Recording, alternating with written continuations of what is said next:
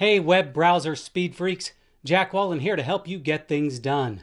Let's turbocharge page renders on the Firefox web browser with the help of WebRender.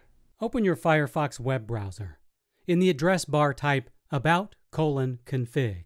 You'll be warned that there are risks looming ahead. Click Accept the risk and continue.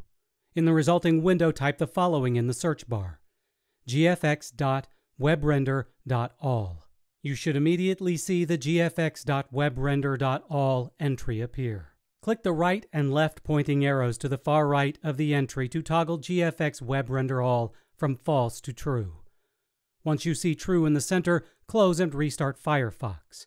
When Firefox reopens, type the following in the address bar: about:support. Hit enter on your keyboard and, when the page loads, scroll down to the graphics section. You should see compositing listed as WebRender.